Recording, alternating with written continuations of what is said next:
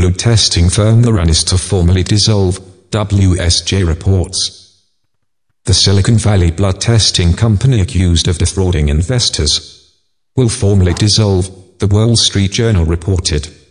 The company will seek to pay unsecured creditors its remaining cash in coming months. The Journal said, citing a shareholder email. The move comes after founder Elizabeth Holmes settled a shareholder lawsuit in July aimed at recovering whatever can be salvaged from the fallen blood testing startup.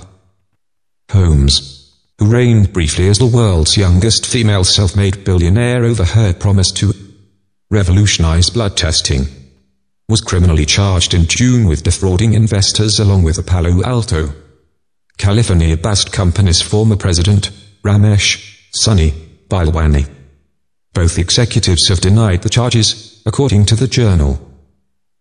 The indictment by the United States Attorney in San Francisco alleging wire fraud follows claims by the United States Securities and Exchange Commission that Theranos, Holmes and Balwani lied about its technology while raising more than $700 million to build the medical testing startup.